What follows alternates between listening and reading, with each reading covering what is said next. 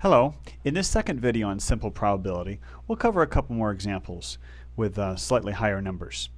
Just to review, simple probability deals with a single event being just some action, an outcome being a result of that action.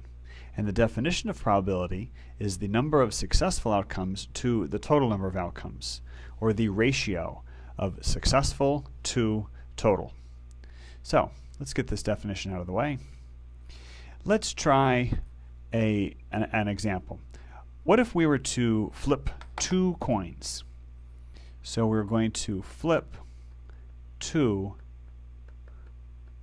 coins. And when we flip two coins, we have several possibilities that may occur. Why don't we draw a table? This is just a simple table here. And on the top, we'll call the top the coin 1. So coin 1 is either going to be heads or it's going to be tails. Heads or tails.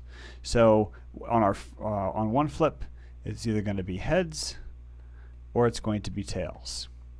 The other coin will be, let's pick a different color here. The other coin will also be heads or tails. So let's just fill out the table here. The pink represents the other coin and the blue represents the one coin. So we really have 4 different possibilities. When we flip these two coins, we can either get heads heads, tails heads, heads tails, or tails tails. They're 2 unique coins and each one can come up either heads or tails. So now let's ask some questions about this situation.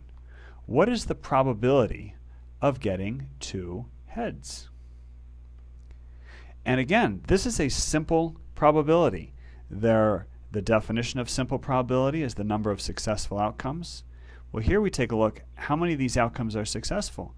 Only this outcome right here has 2 heads. So there's 1 successful outcome. And then the question is, how many total outcomes are there? There are 4 total outcomes. So the probability of flipping 2 heads is 1/4. What about the probability of getting 1 head and 1 tail? And again, take a look. We have heads heads, heads tails, tails heads, tails tails, but 1 head and 1 tail comes up 2 times out of the 4 possible outcomes, which reduces to 1/2 probability. You can actually also ask questions like, what's the probability of getting 1 or more heads? Probability of 1 or more heads. And here we're going to use another color just so we can highlight what's going on. How about a nice green color, a pale green. We just want 1 or more heads. Well, is there 1 or more heads in this situation? Yes. I'm going to circle that. Is there 1 or more heads in this situation? Yes. Is there 1 or more heads? No, there's just 2 tails. And is there 1 or more heads? Yes.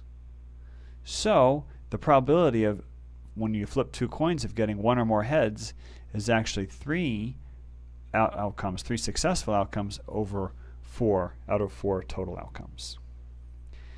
Okay, why don't we try another situation?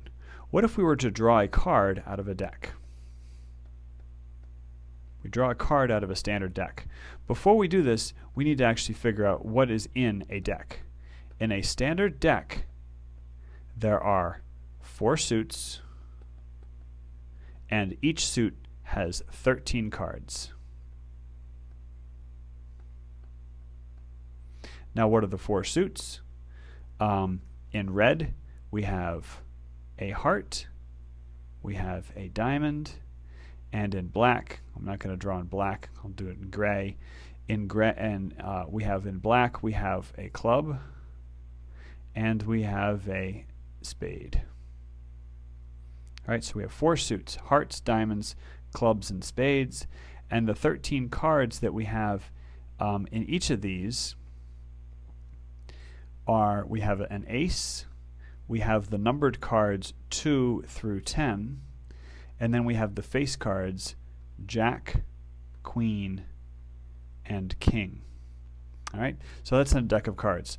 So what's the probability that if we were to draw a card from a deck of cards, what is the probability of drawing a heart?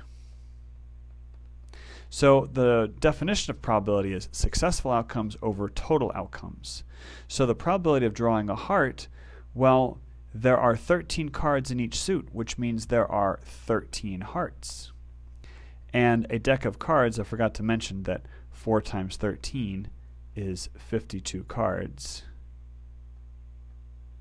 So there are 13 hearts out of 52 cards.